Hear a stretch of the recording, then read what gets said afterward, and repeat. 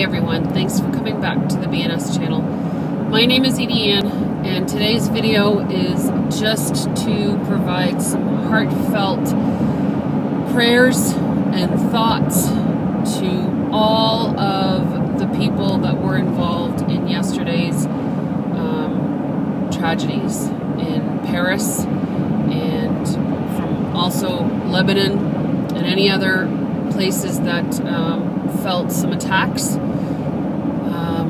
some brutality. It is very, very tragic. I don't offer opinions on any political aspects of this. All I know is that, you know, there are families, friends, brothers, sisters, mothers that were affected in this, and my heart goes out to all of you that were affected.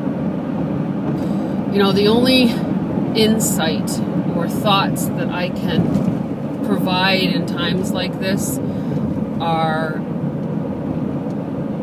you know, facts of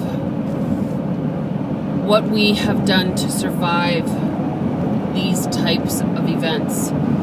And it's proven that in time, as nations, as people, that we become stronger, we become,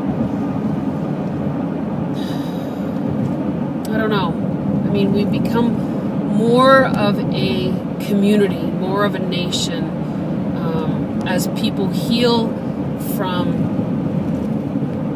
the tragedies that we've witnessed and been part of. You know, so my heart, my prayers, my thoughts go out to all the people that are involved, whether you were part of it, you've lost a loved one, are hearing about it and it's detrimental to you. You know, I hope that you find solace in your heart and that your mind heals from the tragedy that you have endured and have witnessed. So I'm not going to make this video very long, but you know, I have friends in France. I've visited Paris twice. It's a loving city, and you know, it's just unconceivable, unbelievable, it's just hard to understand.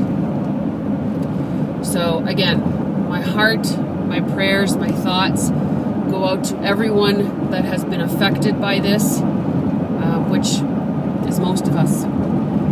My love to all of you.